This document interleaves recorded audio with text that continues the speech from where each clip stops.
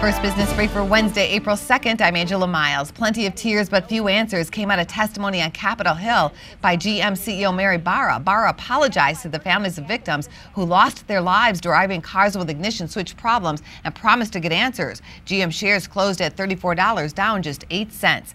Mixed signals are coming from the housing sector. U.S. home prices continue to rise at a steady pace. Sales rose 12.2% in February, topping January. However, construction spending barely budged, moving up just 0.1% as cold, snowy weather hammered the economy. And a vast majority of fast food workers report wage theft. According to a survey, 89% of workers say they've been asked to perform duties off the clock, denied breaks during long shifts, and more than 45% said that they've not been paid for all the hours they worked. The stores are often run by franchise owners. That's the First Business Brief. I'm Angela Miles.